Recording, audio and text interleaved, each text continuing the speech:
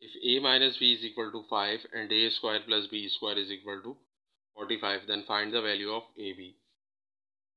Now in order to solve this problem, we can use an algebraic identity, which is a minus b whole square is equal to a square minus 2ab plus b square.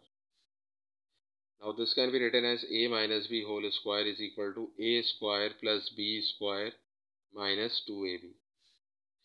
Now the value of a minus b is 5, so we can put 5 in place of a minus b, and then we can see that the value of a square plus b square is 45, so we can put 45 in place of this a square plus b square.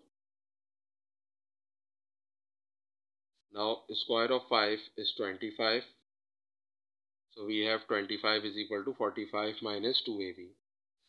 Now we can take this minus 2ab on this side of equation, so this will become plus 2ab, and also we can take this 25 on this side of equation, so we have 45 minus 25.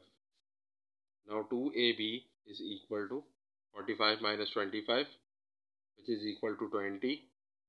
So the value of ab is equal to 20 upon 2, because if we take this 2 on this side of equation, so we can see that 2 is multiplying on this side, so on the other side of equation it will be divided.